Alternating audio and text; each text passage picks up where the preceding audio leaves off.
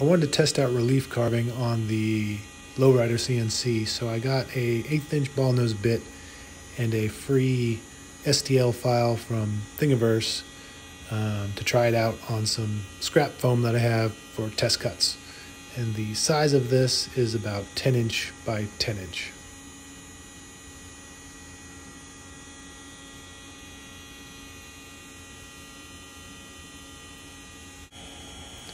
The roughing operation took about an hour and a half, hour 45 minutes, within about 5 to 6 passes. Using the 1/8 inch bit made this a lot longer. If you had a bigger bit, you would probably shave some time off of there, but I didn't want to switch my bits out. I just wanted to let it run and see what would happen.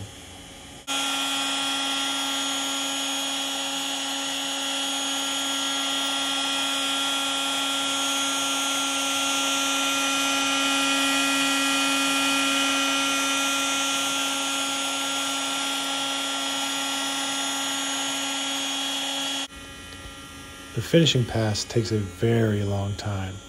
I'm already at about 2.5 hours, and I'm maybe a quarter of the way up. And about half an hour was spent getting that far in the finishing pass.